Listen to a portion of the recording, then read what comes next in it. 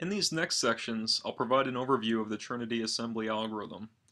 It's not necessary to understand all the details of the Trinity algorithm in order to effectively use the software. If you want to, you can think of it as a black box with read sequences as input and assembled transcript contigs as output. But it is useful to understand what is happening at the various stages of the assembly when monitoring its execution or trying to troubleshoot various aspects of its behavior. Jeffrey Martin and Zhang Wang have an excellent review on the topic of next-gen transcriptome assembly, and in part they highlight several of the features that are common among various approaches to assembly. This includes the use of the Debruyne graph, which is at the heart of Trinity and other assembly algorithms. In the next few slides, I'll walk you through the process of transcriptome assembly using Debruyne graphs, and I'll be borrowing figures from this review. The first step in a Debruyne graph-based assembly is to construct the Debruyne graph from the sequence reads. Each read is decomposed into substrings of some specified length k. Each word of length k is called a k-mer. In this example, k is set to 5. So here each 5-mer is extracted from the read. An ordered list of k-mers is generated by scanning a window of length k across the length of the read. You'll notice that each k-mer overlaps the next k-mer by exactly k-1 bases. Then, a Debruyne graph is constructed by assigning each unique k-mer as a node in the graph and connecting immediately overlapping k-mers by an edge. This is a very effective and compact way of representing the sequence data within the reads. For example, hundreds of millions of reads can be sequenced, and the identical sequence regions within reads become compressed into individual nodes within the graph.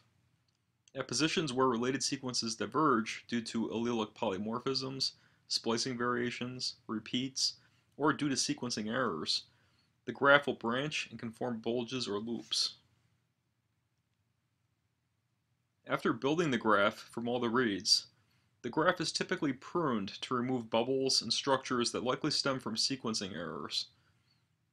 And the graph is compacted by collapsing those nodes that form linear unbranched chains of overlapping k-mers. And for example, this linear chain of k-mers is compressed into a single node in the compacted graph. Now, to reconstruct transcripts, paths are traversed across the graph. In this example, there are 4 possible paths for the beginning to the end of the graph, each path shown traced by a different color. By traversing each path, a different transcript sequence is generated. In this case, each of the 4 differently colored paths generates a different sequence as shown. By taking into account the paths that the reads trace through the graph, along with any mate pairing information, constraints can be placed such that not all possible path combinations are reported, but instead only those paths that are best supported by the RNA-Seq reads. Both genome and transcriptome assemblers leverage the Debruyne graph structure, but are tuned to assemble reads according to very different expected characteristics. This is why you wouldn't want to leverage a genome assembler for a transcriptome assembly, and vice versa, since each method is highly specialized. Some of the key differences between genome and transcriptome assemblers include the following. Genome assemblers expect that the read coverage is going to be rather uniform, and will often discard sequences that occur at high coverage as repetitive sequences. Transcriptome assembly needs to consider a wide range of coverage levels spanning several orders of magnitude, since the sequences with high coverage are more likely to represent highly expressed transcripts instead of repeats. Genome assemblers aim to generate a single contig per locus, possibly 2 if tuned to separate haplotypes in a polymorphic genome assembly. In transcriptome assembly, it's understood that single genes can generate many alternatively spliced transcripts, and multiple contigs are reported per locus, where evidence of transcript complexity exists. And finally, in genome assembly, reads are assumed to be derived from either strand of the double-stranded DNA molecule. But given strand-specific RNA-Seq reads, transcriptome assemblers should aim to assemble sense and antisense transcripts separately. Trinity, of course, was designed to take all of these properties into account.